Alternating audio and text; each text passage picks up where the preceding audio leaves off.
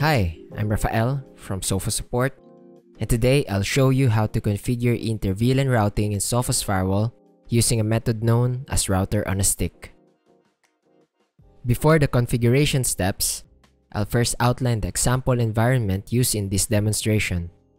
Then I'll show you how to configure a new VLAN in Sophos Firewall, define the VLAN network objects, and finally, add a new firewall rule to allow communication.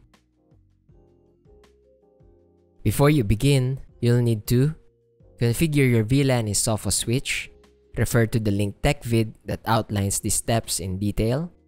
In addition, the switch uplink connected to Sophos Firewall must be configured as the trunk port, which allows VLANs to pass through and reach its VLAN default gateway.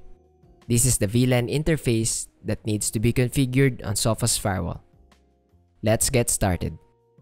I'll be configuring this example environment. Your specific scenario may differ, but the steps will be the same, no matter how many VLANs are present. Note that in Sophos switch, access ports, which connect end devices in a single VLAN, are referred to as untagged ports. On the other hand, trunk ports, which carry traffic for multiple VLANs, are referred to as tagged ports.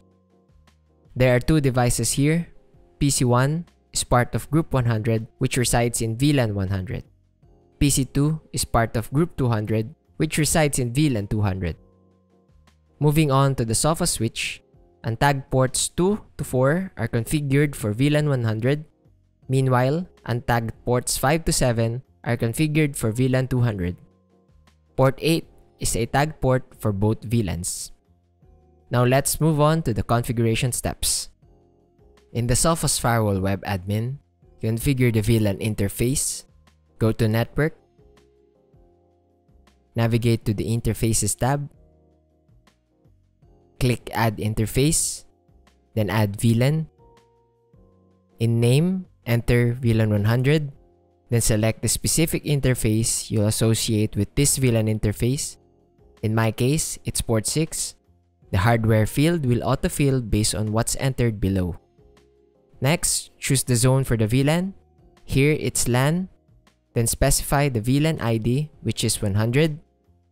In the IPv4 netmask field, enter the IP address and subnet mask you're assigning to this VLAN. In this case, it's 172.16.100.1 with subnet mask /24. Click Save. Now verify if VLAN 100 is shown in the Interfaces tab under the VLAN section. Next, repeat the same steps to add VLAN 200 with the respective settings. Once again, I'll navigate to the Interfaces tab and view the VLAN section to confirm both VLANs are in the list. Let's move on. Now, prepare the definition of VLAN networks that will be used to configure the firewall rules which allow VLAN communication on different VLANs. Go to System, Host and Services. Make sure you're in the IP host tab and click Add. In Name, enter VLAN 100 network, set IP version to IPv4 and type to network. Enter the respective network address with subnet /24. Click Save. Then repeat the steps and enter the relevant details for VLAN 200.